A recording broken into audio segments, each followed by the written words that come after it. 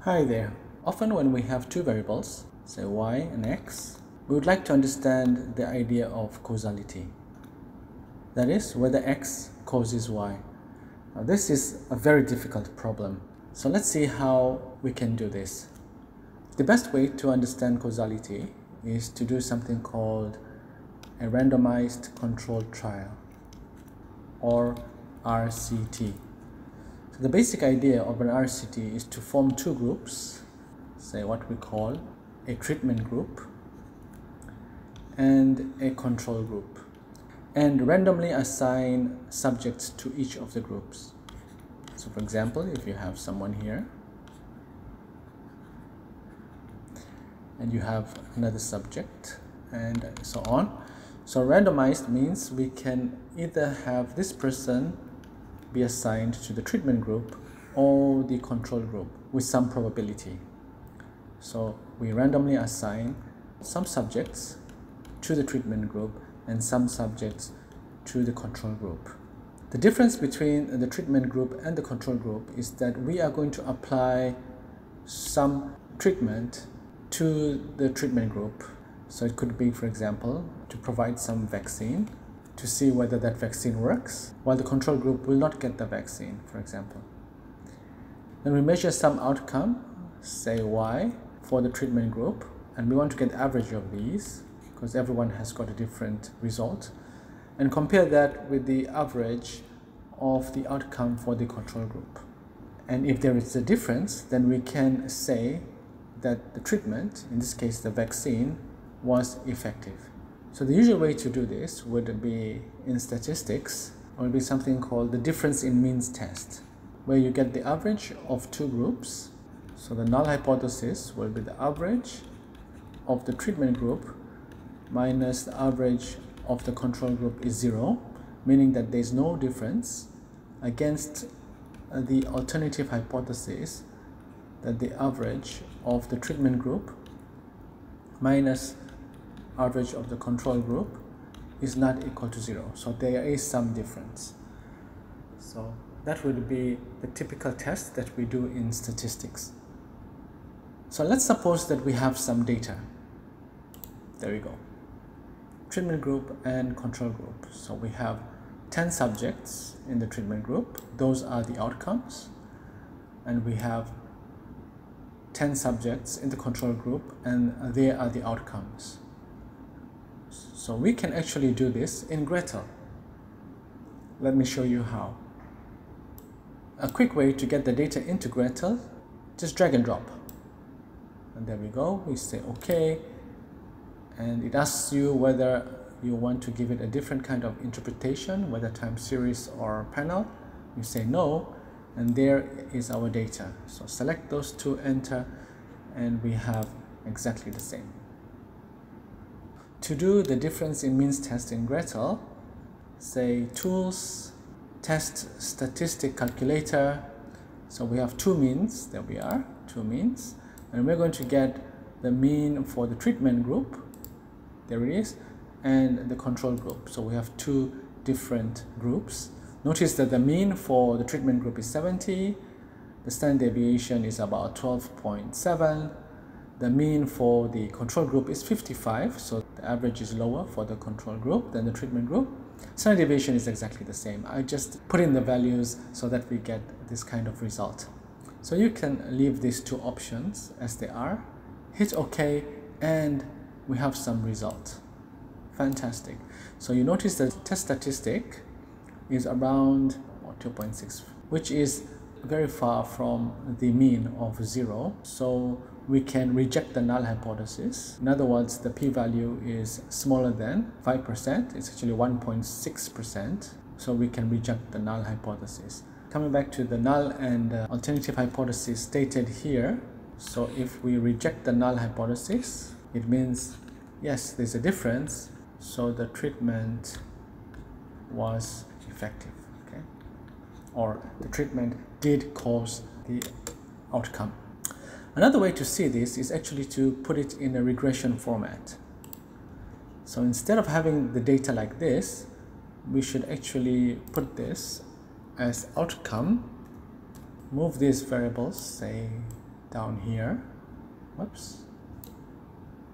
This will be 0. Everything below this will be 0. Everything above this will be 1. Call this variable treated. So it's a dummy variable where 1 means it is treated or it is from the treatment group, and 0 means it is not treated. So you can actually take the average. If you look at that, you can do plus average, and you take the average of the outcomes for the treated subjects. You get 70 as we did before, and you get the average for the control group. Those ones should get 55, and you can do a difference in means test. But instead of doing that, let's do it in a regression context. So what I mean by the regression context is that we have y is equal to alpha plus beta x. In this case, this is known as the outcome variable, and this is the treated dummy variable. So we actually have a dummy regression. Here's the data again. You will see that outcome, that's y, our dependent variable, and treated is a dummy variable 1, 0. So 1 for the subjects that were in the treatment group, and 0 for the subjects that were in the control group. So we can run a dummy regression.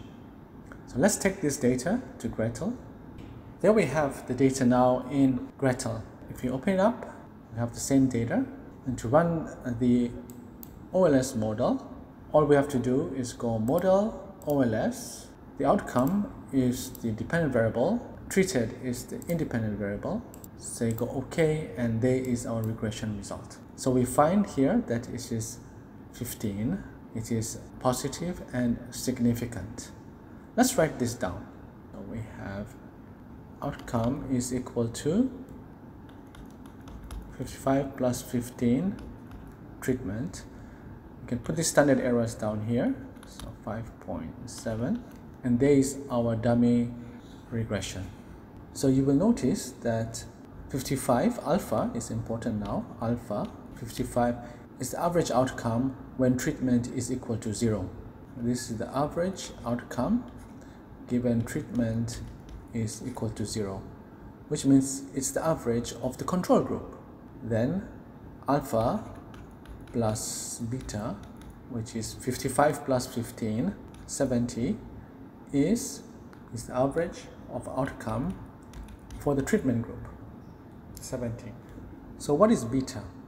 So beta is positive 15, which means that 15 is the difference between the treatment and control group.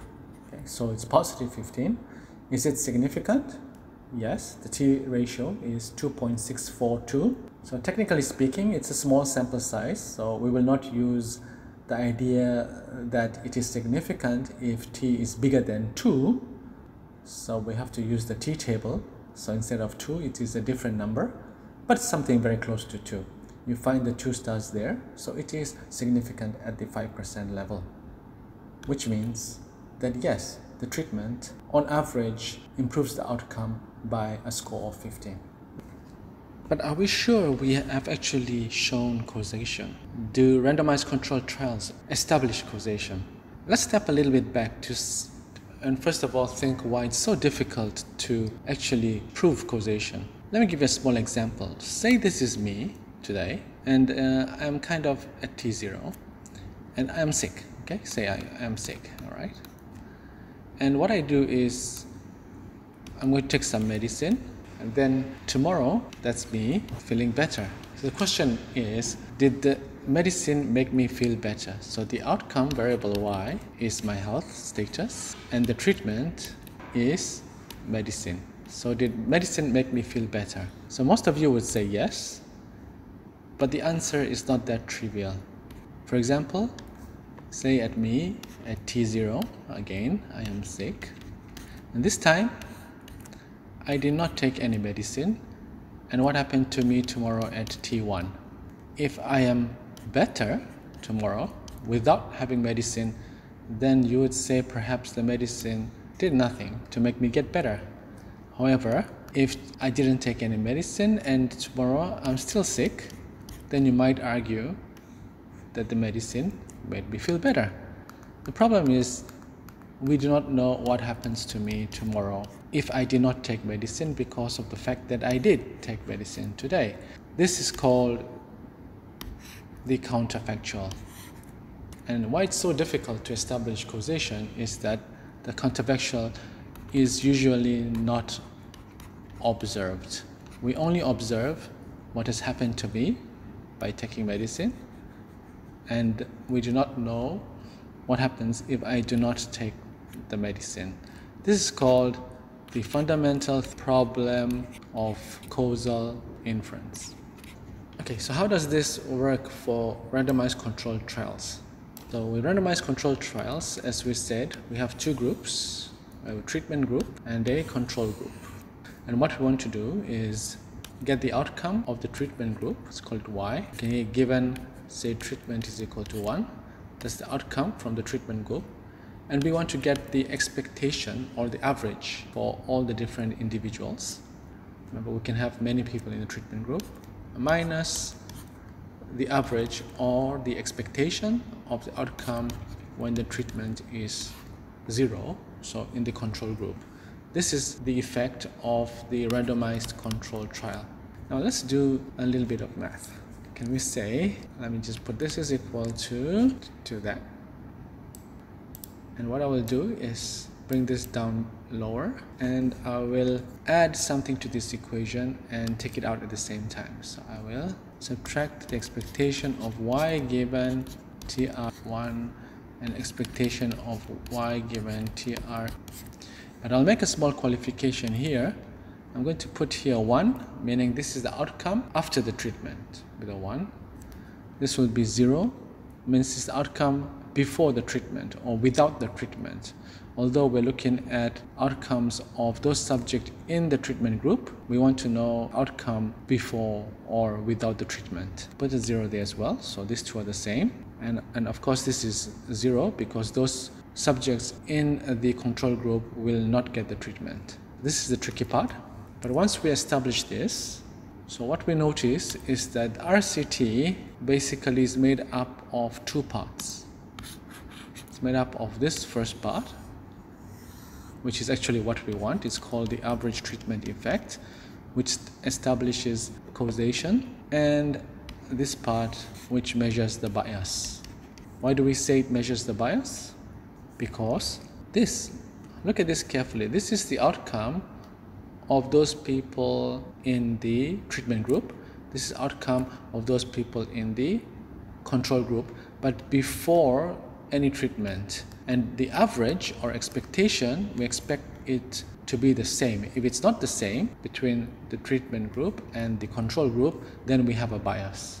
ATE, the green part here, is what we call the counterfactual, which we said is not observable. So what is interesting is that with the randomized controlled trials, the bias goes to 0. So at the end of the day, as we said, RCT is equal to ATE plus bias, and when bias goes to 0, randomized controlled trials establish causation.